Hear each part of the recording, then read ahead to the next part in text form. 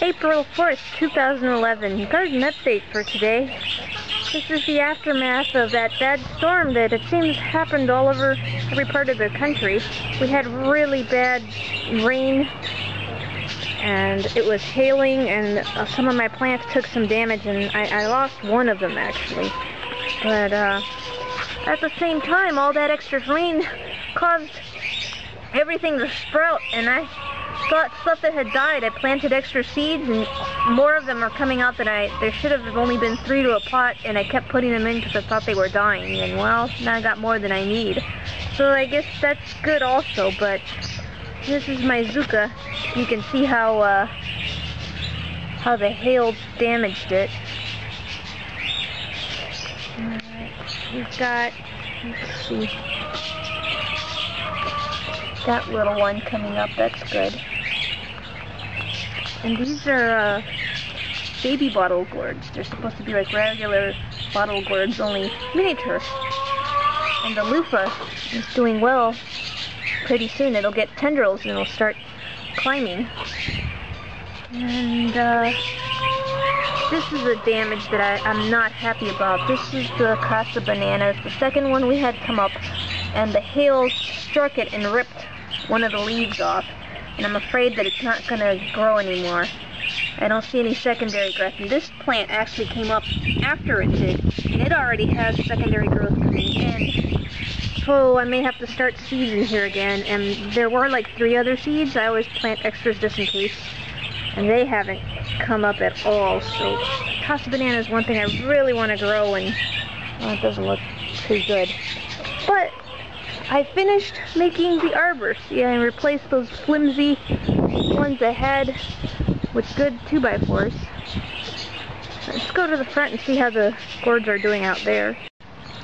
Pond's doing good actually. Goldfish are in there and having fun. But, turn this off. See, the lily pad looks like it's starting to come up.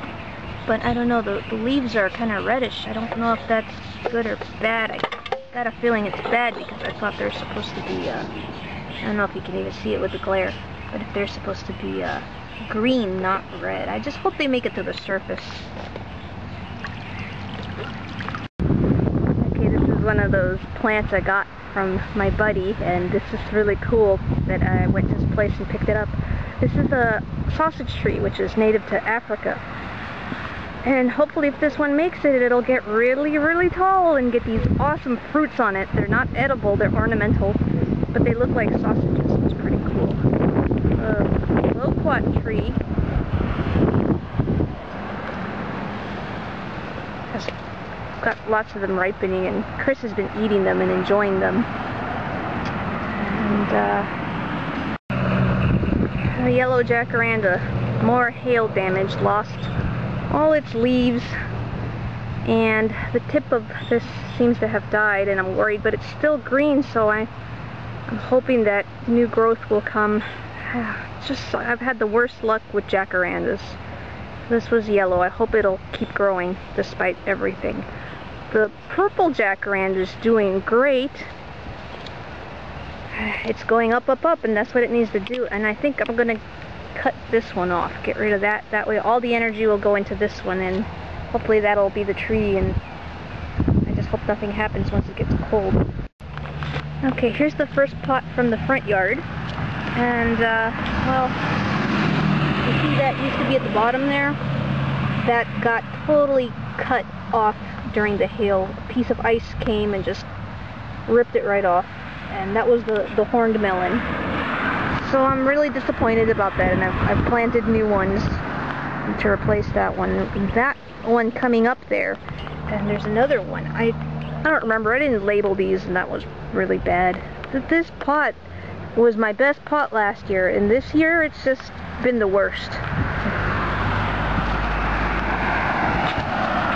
But the cucumbers are doing great. You can tell that they had the damage from the hail also, but they're still going, so it's okay. They can still pick up the sunlight with their leaves. And then the Zucca gourds and the African wine kettles, same thing, damage from the hail, but they should they should be okay. They're still growing and it's doing really well. Take it back inside. I went and I visited my friend Earth Mother this few days ago, and it was a really fun trip. We had a lot of fun together, and she was really awesome that she gave me way more cuttings of succulents that I need. So I'm hardening off. She told me to harden them off for a week, and I'm gonna wait for a week before I make a place outside, because one of the things I've been talking about for a while, I've been wanting to do, is making a desert garden. And yesterday I got enough 4x4s to start working on what will be my Dutchman's pipe vine arbor. Alright, and here under the grow lamps we have lots and lots of good progress. We have several baby trees that have come up, and for a while I didn't know what some of these were because I had labeled them with tapes, but they used to be out in the rain and it washed all my ink off. But this is a bombax or silk cotton tree, and I'm really excited about planting this. I'm not sure which side of the yard I'm going to plant it yet. I'll put up the subtitles for the scientific names of these as well. This is a Royal Poinciana. I put up the pictures today on Flickr. These two are pumpkin trees. They are a member of the Solanaceae family, so they're related to tomatoes, but it's a tree, small shrub, and the fruits that they get are not edible. They are ornamental, but they look like little pumpkins. They're really cool. And this, funny enough, is a sausage tree.